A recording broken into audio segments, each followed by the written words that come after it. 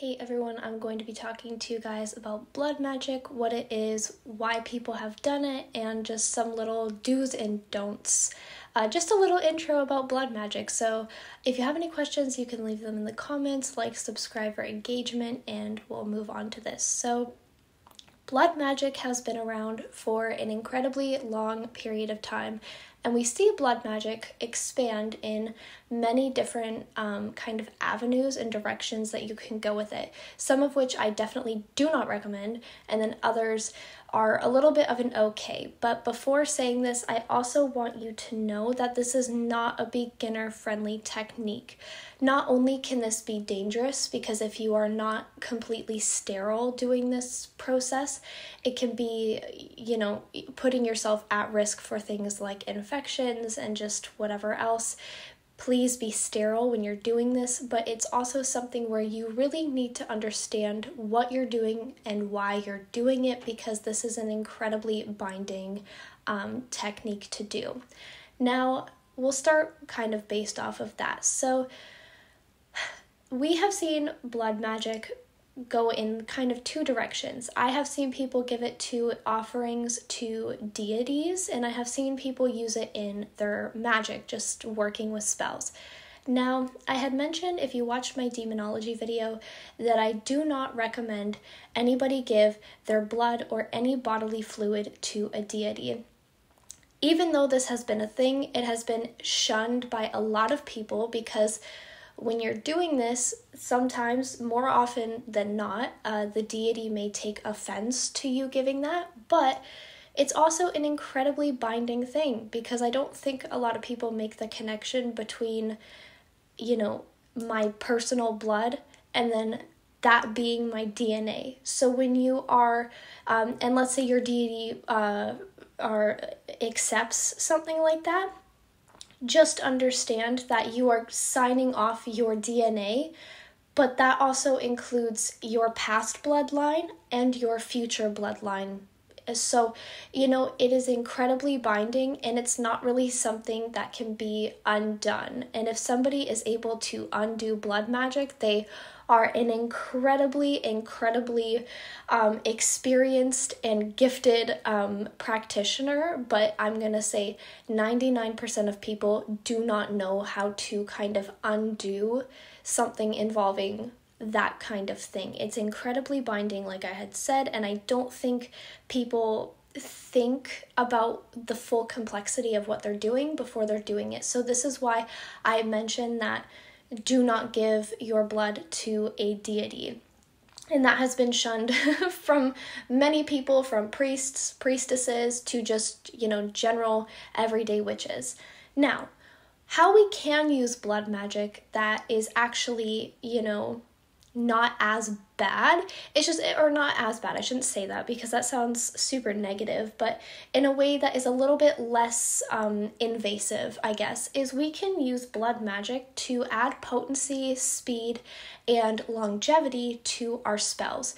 Now, like I'm gonna keep prefacing this, that you don't need to use your blood to add speed, potency, and longevity to spells, and I will add alternatives closer to the end, so that in case you're a little bit not ready to do it, but you still want those effects, or if you want, you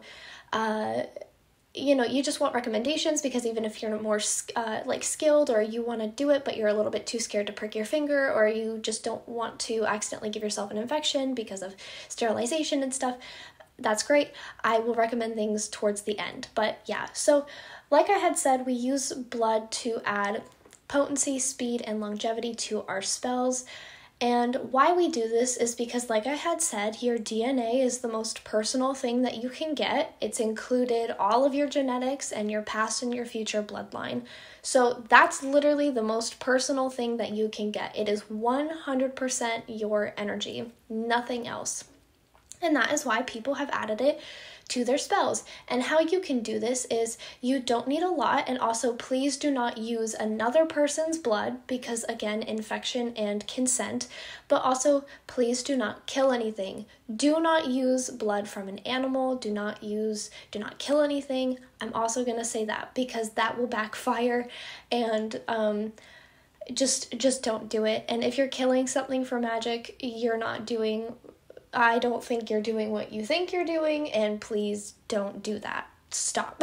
So, basically, you can take your menstrual blood or prick your finger, and you can add this like on a Q-tip. And what you can do is, when spells involving liquid, you just stir the Q-tip with a little bit of blood. You just need like a little drop. You don't need a lot.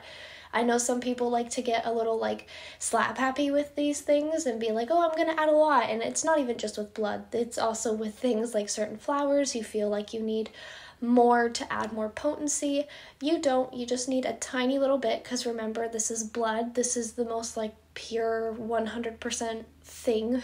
So just a tiny little bit on a Q-tip. You can stir it in with those liquids. You can also put it at the tip of a candle, just kind of rub the Q-tip on there, but you can also use it on a piece of paper, or so if you're writing something on the paper to use in your spells, whether you're putting it in a jar, in a lemon, whatever, if you take a little bit of the blood and just kind of on the Q-tip and just like rub it on the paper a little bit, or even if you wanted to do like a little sigil that you make and write the sigil with the Q-tip and blood, that would be how you do it. So yeah, that's kind of it to blood magic. I just wanted to kind of say what it is and give some alternatives, because like I had said, it's not beginner friendly whatsoever. Like, I've been practicing for a long time and I've never even done it, because I'm also scared of like, hygiene and stuff like that. But like, I've just never also felt the need to do it. So yeah. If you want things that are going to add these same effects to blood magic, obviously it's not going to be to the dramatic extent of using blood. Here's other things that you can use. A strand of your hair. Again, this is your DNA. It's going to be a little bit more binding. You don't need to cut it or anything like that. Just, especially if you're like a girl with long hair, you just, you could probably just rub your hair and a strand will come out and there you go. It's like you wouldn't have even noticed. Just using something like that. It's just, one little strand and put it on whatever and there you go. And it's still kind of giving similar to the same effect. Again, just not as much, but it's also not going to be signing off. It's not as binding because you're not signing off your bloodline. So it's a little bit less invasive. Now, if you're like, okay, I don't want to use any of these things at all, whatever, cool. You can use things like dragon's blood. Dragon's blood has been used to add potency to a lot of spells. You can get it in an incense, just, cleanse your jar with it, keep it burning as you are doing your spell. That's a good way to add potency and longevity to your spell.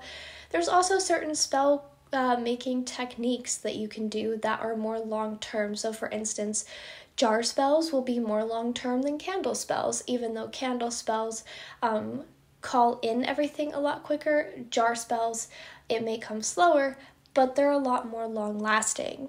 Now, if you are a beginner and you are for sure not ready to look into anything like that, you can also just use your spices. The thing about spices, and this is even coming from me where I hate things that are not flowers. I only work with flowers in my spells, which I know some people might disagree with, but hey, we're all people and we can have different opinions. That's the beautiful thing about being a human.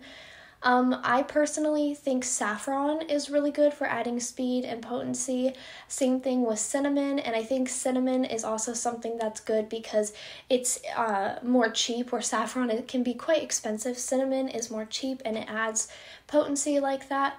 But yeah, just, the spice rack in your house, especially if you don't really have a lot of things, the spice rack in your kitchen is going to be your best friend as a witch. So yeah, those are just a few alternatives now. So this is my little intro to blood magic and the things that I think people should know before doing it. Hopefully this was helpful, like I said, because I didn't go super in depth. If you have questions, you can leave them in the comments. And yeah, I'll see you in the next one. Bye!